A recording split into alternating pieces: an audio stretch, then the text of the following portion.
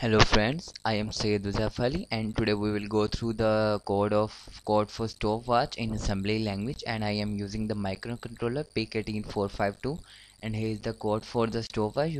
I am just going through this code, and if you want to understand every bit of this code, so you can view my next video in which I will explain every part of this video, every part of this code.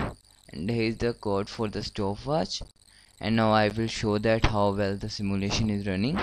Here is my Proteus file, and here is my stopwatch circuit, and now I am running the simulation.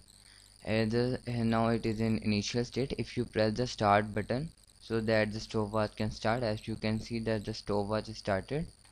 Now here is a button by which you can pause the stopwatch by pressing it. So now you can see the stopwatch is paused, and by making it 0 the stopwatch is again started from where it is paused. Now here is a button by which we can increment 10 seconds whenever we press it, just like that. I pressed it and there is an increment of 10 seconds. I pressed it again and there is again an increment of 10 seconds. It can also increment when it is in pause state, just like that, just like that, just like that. And thank you. If you want, I am saying it again, if you want to understand this code, so you can review my next video. Now I am going to